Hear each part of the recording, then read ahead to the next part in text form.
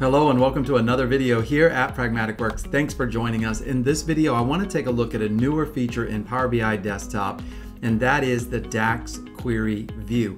There's a lot of cool stuff you can do here, so stay tuned. Before we begin, do you want to learn more about DAX or Microsoft Fabric? You can go to prag.works/Mitchell40 and save 40% on an annual on-demand learning subscription to over 100 classes. Now, onto our video. All right, so to get started, the first thing that we need to know is in order to leverage the DAX Query View inside of Power BI Desktop as of the time of this video, this is a preview feature that you do need to enable. I believe this feature came out in February of 2024, but make sure that you have at least a newer version if you don't see this option and you don't see this in the preview features. So inside of Power BI Desktop, inside of Options, you've been there before, I'm sure, what you want to do is go right here, and inside of the preview features, you're going to go right here and you're going to turn on the DAX Query View. And turning on and enabling the DAX Query View is going to give you the functionality that we're talking about today.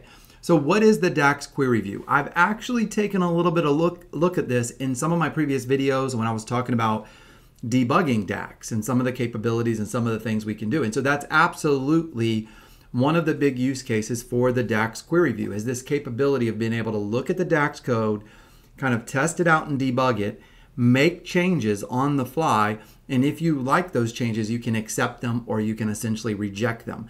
Very, very big part of what we're going to be taking a look at today. The other thing I want to take a look at with DAX Query View is being able to see a lineage of all of your DAX measures and how they're tied together. If you've been working in Power BI for any length of time, then you've probably done something like created a measure, used that measure in another measure, and then effectively used that measure in another measure. Am I right? Well, when I'm working with a customer and I'm trying to help them solve a problem, and we're 7 measures deep in this problem, and I'm trying to understand what's going on, I have to look at that measure, see what measures are being used, and then we have to go back to that measure, see what measures are being used in it, and go back to the prior measure. And so there's this breadcrumb, this trail that's very difficult to keep up with. So what if we could see all of that in a single view? We can. I love this feature. This is in the DAX Query View. Let's jump right in and let's take a look.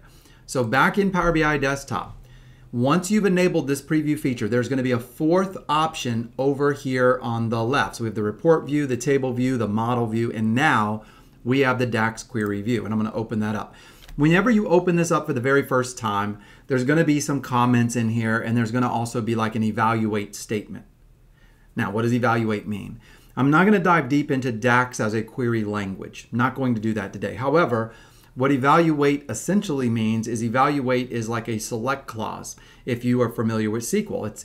It's the beginning of your DAX query to return the result as a query. Writing DAX as a query is significantly different, if you will, than just writing DAX as a functional language where you build individual measures. So this part can be a little complex. If you've worked with reporting services, or let's call it paginated reports for Power BI, then you've probably had to do this. You've probably had to open up like DAX Studio, and you've had to write this as a query language. So what I want to show you here, though, is that we have this screen, and you see we have this option to do a run. What I'm going to actually do is go over to my internet sales table, and in this table I have all these different measures from all, and they're not organized, apologies there, but if I come down to total sales right here and right click on it, I get this option for quick queries. And what I'm going to do is click on evaluate. Now notice that we have a bunch of different options. We're going to take a look at all of these real quick. So I'm going to say evaluate.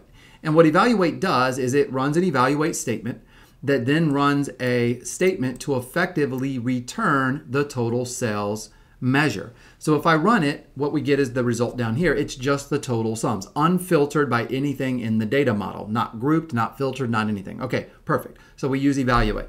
Evaluate can be used in a bunch of ways, but we'll keep this super simple and we'll go along with this example. So now I can get rid of that. The next thing I can do is I can right click and do quick queries again, and I can say define and evaluate. Now here's the benefit of doing define and evaluate. It allows me to see the result of the total sales measure right here in the DAX Query View, but it also shows me the definition. What was the DAX code that was written to get that result? I love this capability here. And the reason for it is, if you've ever worked in Power BI Desktop in the report view, you write your DAX, you look at it inside the report visual, and you have to really close the formula bar to look at it. I love that it's right here and the results are at the bottom and it's adjustable because it's easier to make changes if you're using it here. So this tells me that my total sales is simply the sum of internet sales, and then I'm using it down here below. Now, when I reference a measure, I don't really ever put the table name in front of it as a best practice. So can I remove that? Will it still work? Well, the answer is yes. Yes, it will. Now, there's another trick. This is extra, no charge. If I hover over this measure right here, you'll notice that when I hover over the measure, it also shows me the definition of it. That's pretty cool, right? Because now if you're doing a lot of stuff in here, and as you grow and learn, you will be, that's pretty cool because I can do that. There's also this little option right here that says update model overwrite measure. What does that mean? What it means is that I'm doing an evaluate statement to see what the results are. And if I wanted to modify this measure in some way to see how it changes the results, and then I like those results, I can just click this button and it will literally change the measure in my model and everywhere that it's being used. So it's a way of saying, hey, I've tested it, I've evaluated it, I was able to test it without having to change the actual code, without commenting everything out like we would normally do. I like the result. Let me go ahead and save that change. I love that feature and I love that capability. We're going to do that in a minute. If I get rid of this definition here at the top, we're right back where we started. I can run it again and I still get my result because I'm still referencing that. I just don't have the capability of actually changing the measure and saving those changes. All right. So let's get rid of this. We've done two things now. I right-clicked, I did quick queries, evaluate, define, and evaluate. Now I can define with references and evaluate. Well, on this one, it's not actually going to do anything. If I click on it, it looks exactly the same as the previous option. This is the lineage that I was talking about though. So let's go find a different example. And I think the one I wanted to use was like a prior year, year-to-date sales. All right, now I probably have ones that are a little bit deeper than this one, but this one will get the job done. So with this one, I'm going to right click on it, quick queries, and then I'm going to say define with references and evaluate. Now, here's the deal. I have a total sales measure. I use the total sales measure inside of my year-to-date measure. So we're one more layer deep, right? And then I use the year-to-date measure inside of my prior year-to-date measure. So I'm 3 levels here on this measure. And so if I'm debugging this measure or trying to figure out why maybe the results aren't exactly what I would expect, then this is going to help me find that result a lot faster than being back in the report view, going back through it, trying to figure out all the filters that have been applied at all the different levels. I love this feature capability because as somebody who works with a lot of different customers throughout the week with a lot of different models, this gives me very quick insights into exactly what's going on in the data models. So with that being said, I have total sales. The total sales measure is the sum of internet sales amount. The total sales measure right there is being used inside of year-to-date sales, which is another measure in my model, and you can see it being used right here. So you see how you can quickly go back and say, oh, I'm using total sales right here. What is that? Oh, it's the sum of internet sales. Easy to see, easy to understand. And then I built a measure for prior year, year-to-date sales. And there's multiple ways you could write this measure. I get that, but I kept it simple. Calculate the existing year-to-date sales. And then with that, we're going to go ahead and go back to the same period last year. So that gets me my prior year, year-to-date sales. Now, down below, there's a little bit more going on with this summarize, right? With this evaluate statement. So now it's returning all three of the measures so I can see them side by side. Now, we're doing some time intelligence here, but yet we don't have any real filter context coming from the date. So, year-to-date sales is going to be capturing really probably 2010, right? The last date that's in this data model, and then prior years going back 1 year, and I don't have data for 2009. So this really isn't doing a whole lot. But from building out this kind of virtual table, we could go in here and do something like return date year, right? And then I could hit F5, similar to how you would if you were in Management Studio. I can hit F5 and now I can see the results by year, and I can see that that looks really, really good. In order to really evaluate the year-to-date sales and the prior year-to-date, I could also add in something like the month, which is going to be pretty easy to pull up. There we go, the month right there, and then I could hit F5 again.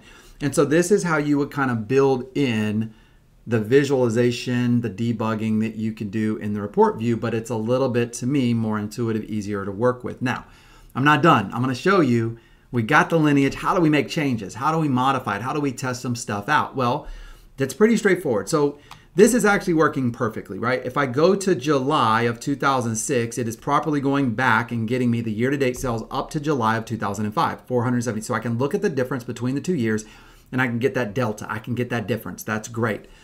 But what if I didn't want to go back 12 months? What if I wanted to go back 2 years? Or what if I didn't want to use same period last year? I wanted to use date add. Now, date add is exactly the same result as same period. Same period comes from date add, right? It's just a little syntax sugar to make it easier. But if I were to come in here and do date add, like so, I could do -1 and I could do year. This is exactly the same. Close that up. This is exactly the same as doing same period last year. The results are exactly the same. The performance is exactly the same. There is literally no difference whatsoever, and we'll see the same results here. So if I like that better, a little more versatile, maybe I understand it better, I could save it. But what if we wanted to go back 2 years?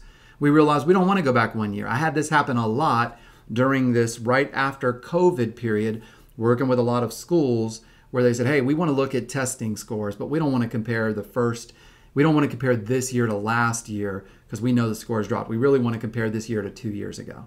So if I wanted to do that, I could do something like this. I could come in and click -2, and then I could hit F5. And now I would be, for 2007 July, I'd be going back and looking at 2005 July. So we're going to have to go a little bit further down, right? There we go. And it's exactly correct. So I've gone back. And if that's what I want, if I like that, if I've tested it out, I've evaluated, I'm like, this is awesome. Guess what I can do? I can save that change. And I save it by clicking right here. It's just above it, so I can change it right here. Overwrite measure. It'll ask me, are you sure you want to make this change? And of course I am. So this can only be undone with additional edits. In other words, I have to go back in there. I can't Control Z, so it's giving me a little warning. Update the model. Let's go. All right. I updated it. I'm done. I made changes.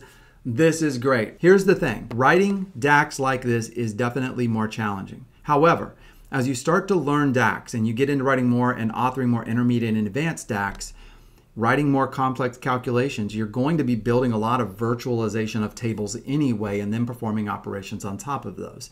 So you're learning how to write DAX as a query language, very beneficial, very helpful. So take a look at this. I hope you like it. If you want more videos like this, let us know in the comments below. Make sure to like and subscribe, and we'll see you in the next video.